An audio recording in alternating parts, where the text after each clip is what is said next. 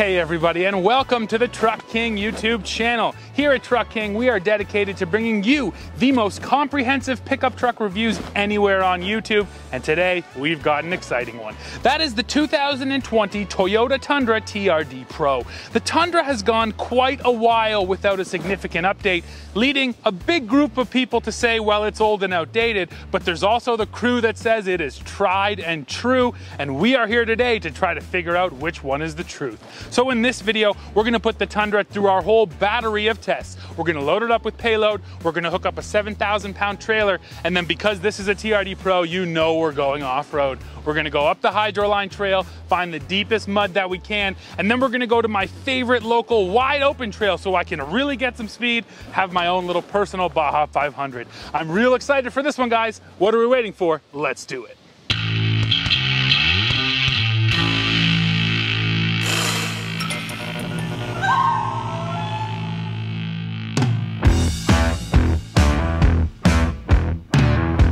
The TRD Pro lineup from Toyota represents the best off-road vehicles that the brand has to offer, and you can add the package to the Sequoia, 4Runner, Tacoma, and the Tundra. Aside from some small differences, each one of these vehicles gets the same upgrades, including TRD tuned springs paired with Fox shocks, a skid plate up front, Rigid Industries fog lamps, leather trimmed seats, and a set of BBS forged aluminum wheels. Pricing for the Tundra TRD Pro begins at $48,655 in the United States, while in Canada, this Tundra starts at $64,800. Oh, and how could I forget to mention the TRD Performance Tuned Exhaust? Take a listen for yourself.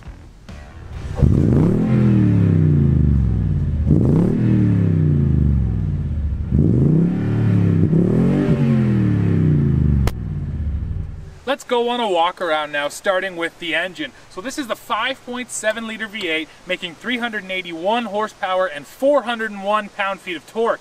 Those numbers are still competitive. Where this engine starts to kind of fall down is with its transmission. This is still just a 6-speed when everyone else in the industry has moved to 8 and 10 speeds. Now, the other thing you need to know about this powertrain, it uses a 430 rear end axle ratio, so you're really getting some crazy torque down to the ground. These wheels are all about being lightweight. The TRD Pro is the only model that gets them, and they're only about 3.5 pounds lighter than a standard Tundra wheel, but you know what? Any of that unsprung weight you can remove absolutely helps, and that's what these are all about.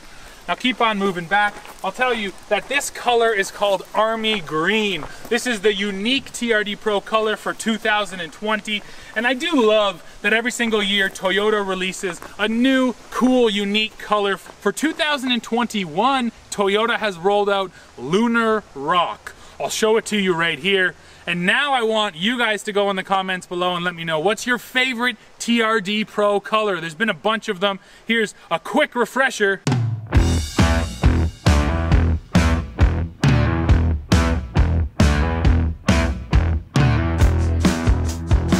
My personal favorite is Cavalry Blue, but I want to hear from you guys. What's your favorite TRD Pro color? Around back here, the first thing you need to know is there is also a set of Fox piggyback reservoir shocks underneath and specially tuned leaf springs to make sure this Tundra is going to handle off-roading. Now let's take a look at the bed. There is a damp tailgate here, but that's kind of it for the Tundra's party tricks back here in the bed. You do have these cleats up here, which are movable. I do appreciate that system, but then besides that, you just get 4 hooks, 1 in each corner, and no even bed lighting here. This is, I think, one of the areas where the Tundra is showing its age. You should at least have a couple of LEDs back here to light up your bed. Everyone has that now, but Toyota still does not.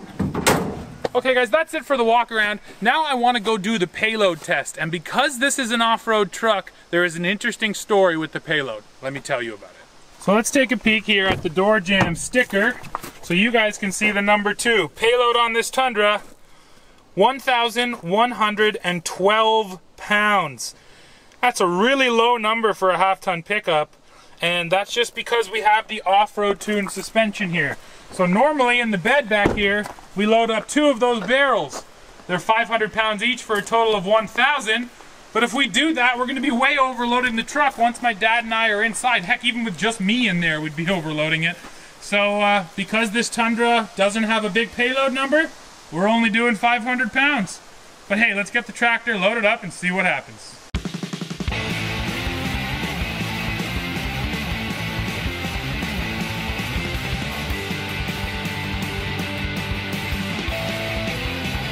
I just told you we were only gonna load 1 barrel, so why did we load 2? Well, that's because I want to do an apples to apples squat comparison of every truck that rolls in here. So we're gonna load up the 1,000 pounds, we push both of those barrels as far forward in the bed as we can get them, and then we measure the squat. So we're doing the same for the TRD Pro, but before we hit the road, we're gonna peel one of those barrels out of there to make sure we're not overweight.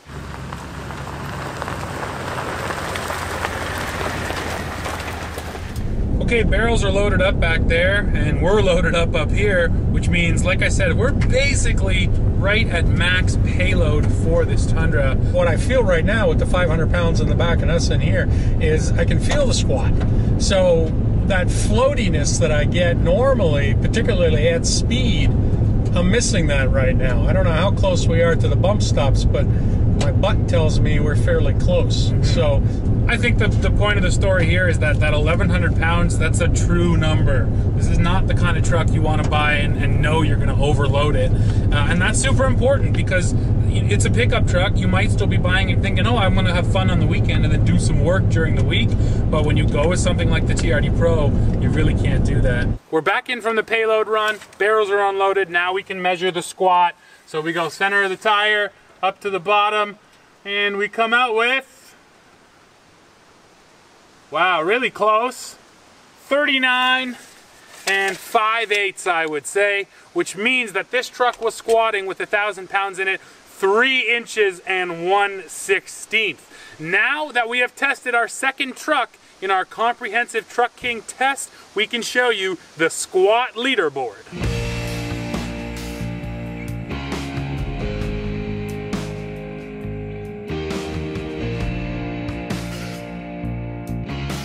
And of course, as more trucks roll through here, we will keep on updating that so you guys can see apples to apples with 1,000 pounds in the bed, which one of these trucks is squatting the most. Okay, payload is done. Now it's time to hook up our trailer and do the towing test. And first of all, let's look at what the Tundra has for cameras. And this is definitely somewhere where this truck just lacks in comparison to the competition. That's the only camera view you get. I can't zoom in on the hitch ball. I can't look down the sides of the truck. There are just so many views out there from the competitors. And actually what's more frustrating is there are a ton of Toyota products that have better camera systems than this. There are Lexus products with better cameras, but of course the Tundra hasn't been updated, so it has not received any of that new technology. So again, sure, this is enough. I can hook up my trailer just using this camera, but when you look at what else is available out there, the Toyota definitely is lacking. Anchor down. And just for the record, this is the identical trailer we use for the GMC.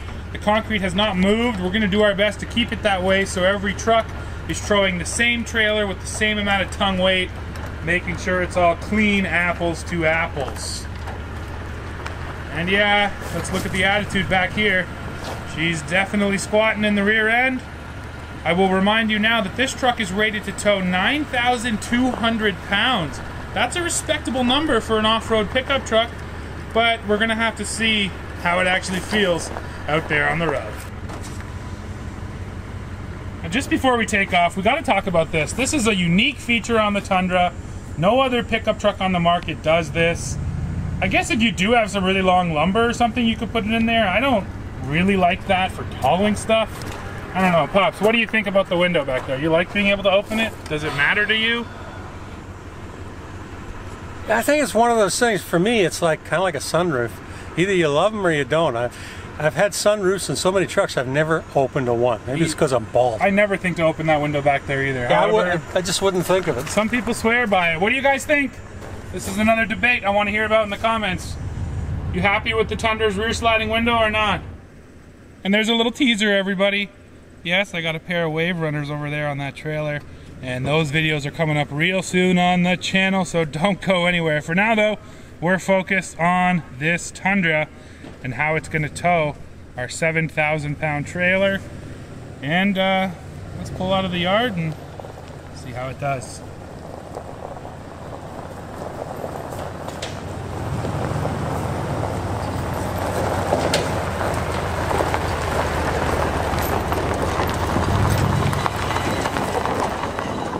Okay, 0 to 60 run with 7,000 pounds.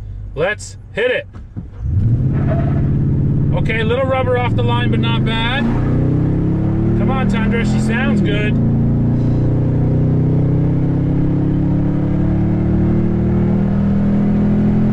Go, baby, go. 100. Let's look. Okay, yeah, that's more like it. So this Tundra just pulled 0 to 100 in 16.4 seconds. Now, of course, you're wondering, well, how does that stack up? Well, now here is the leaderboard.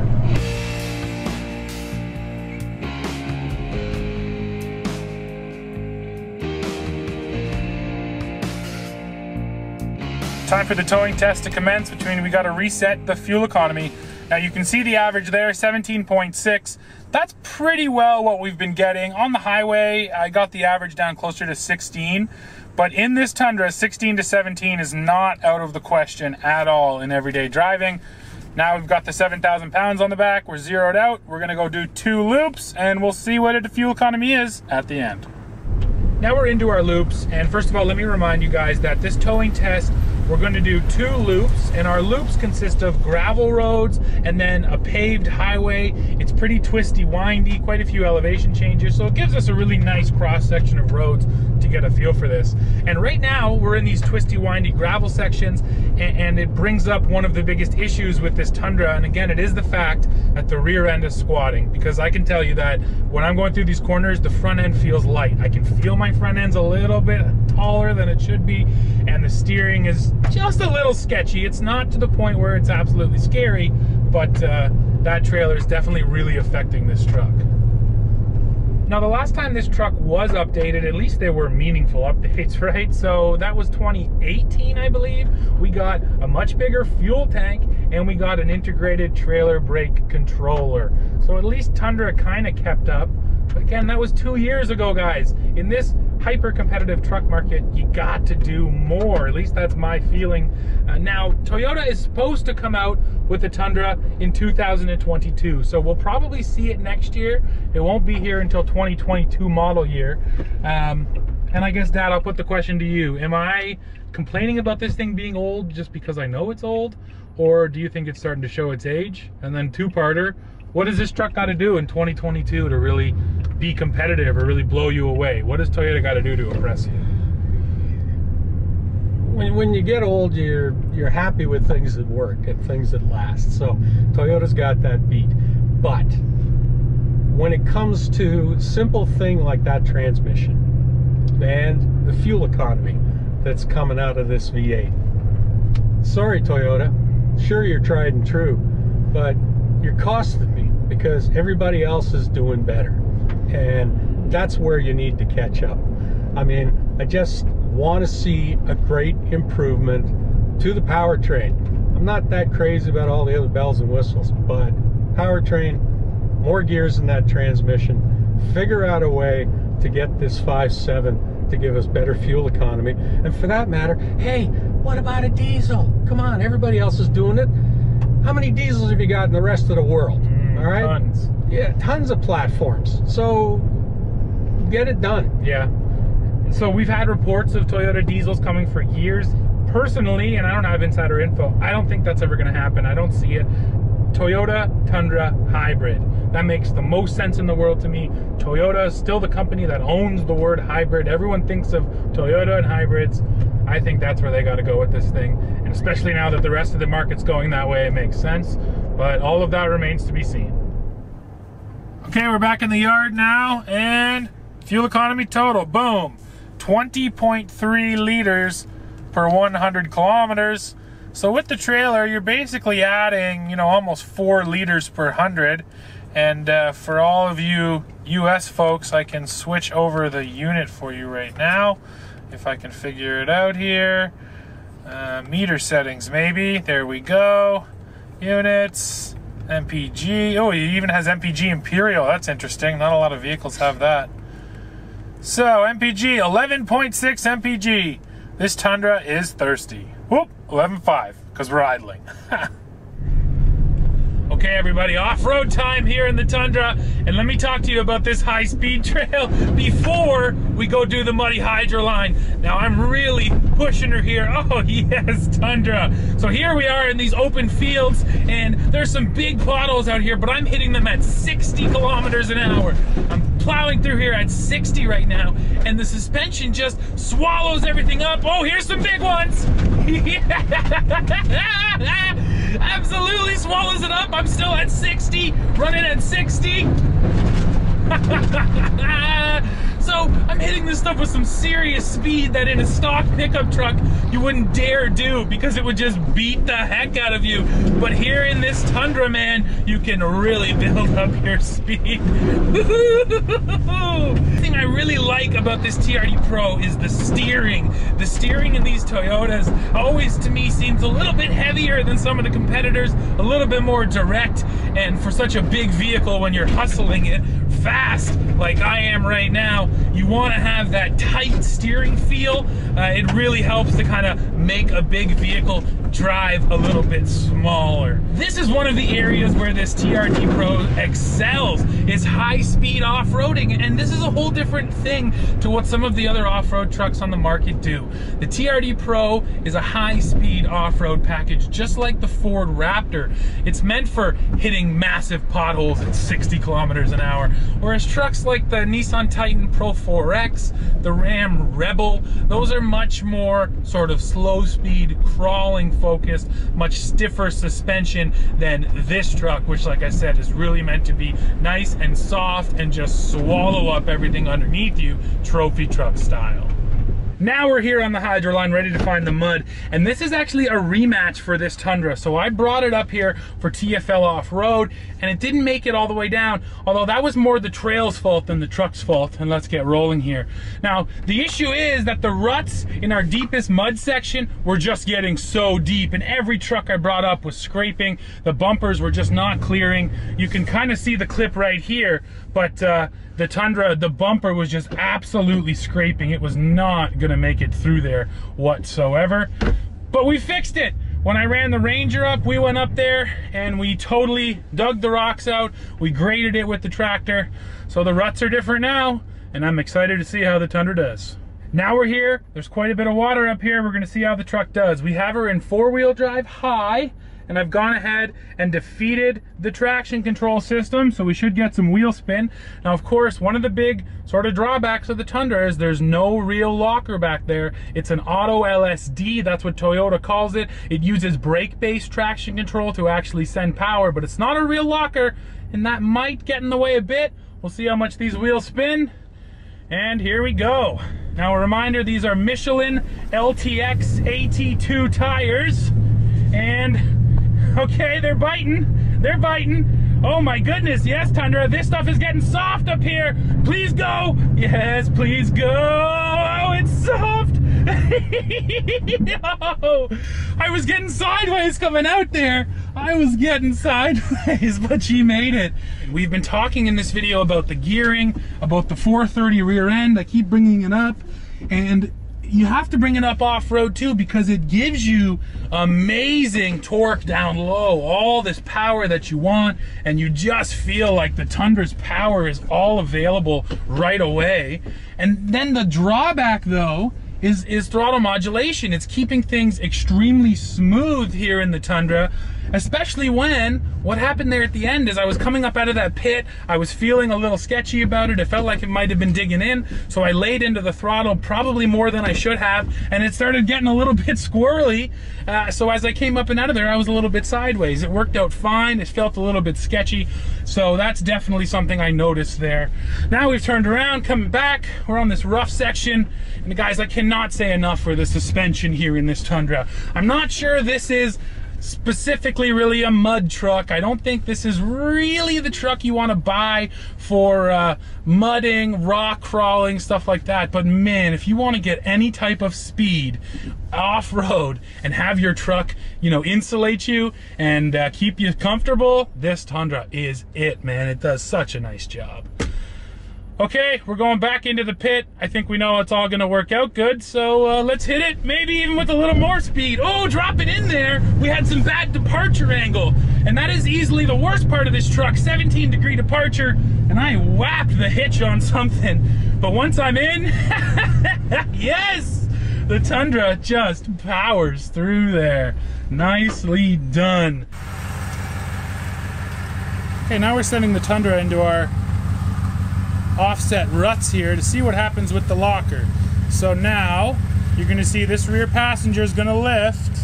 It's about to get no traction. Let's see what happens.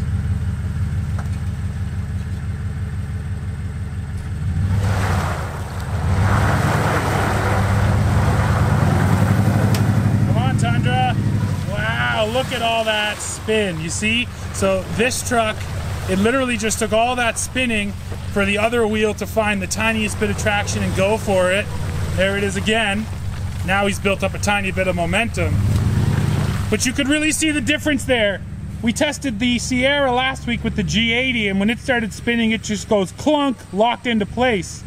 The Tundra here just kept spinning and spinning and spinning until one of the tires found traction, and that was the tire still on the ground. But you can see right there, the lack of a locker in a real hardcore situation, it's definitely gonna hurt this Tundra.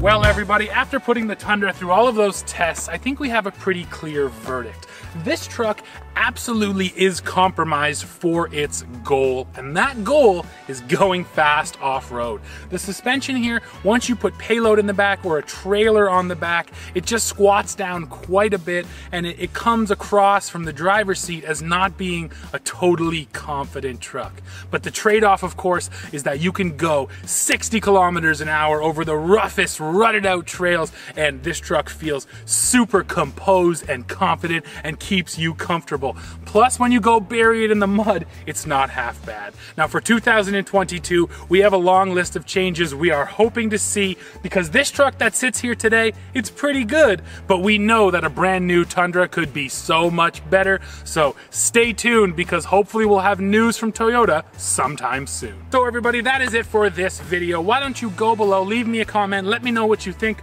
of the 2020 Tundra. Let me know what you think of this video and what you'd like to see in the future. While you're down there, don't forget to hit like, hit that subscribe button, and then come right back here to the Truck King YouTube channel to find out what we're testing next. See ya.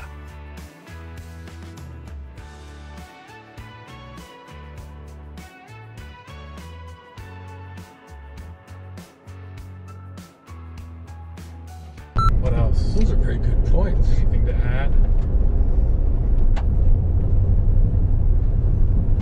It's a nice day. It is a nice day.